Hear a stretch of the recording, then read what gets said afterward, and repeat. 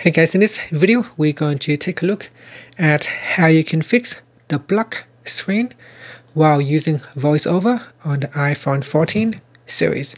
So the reason why your screen is black is that it is most likely that you have accidentally tapped on the screen 3 times to cause it goes black. So the way we can turn off, or the way how you can fix the black screen, is you triple tap on the screen with 3 fingers like this, 1, 2, 3, and you need to do it quick enough, 1, 2, 3.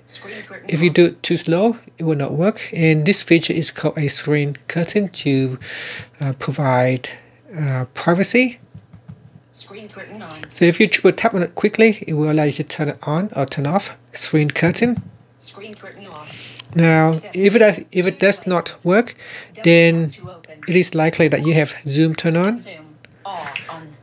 When zoom is turned on, so when you have zooming turned on, you need to tap on the screen 4 times instead of 3.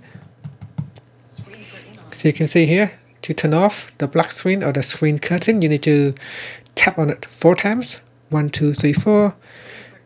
Now you only tap on the screen 4 times if you have zoom turned on, and if zoom is turned off, then you only need to tap on the screen 3 times. 1, 2, 3, and that will allow you to turn on or turn off screen curtain, and the screen curtain will cause the screen to go black. And that's it. Thank you for watching this video. Please subscribe to my channel for more videos.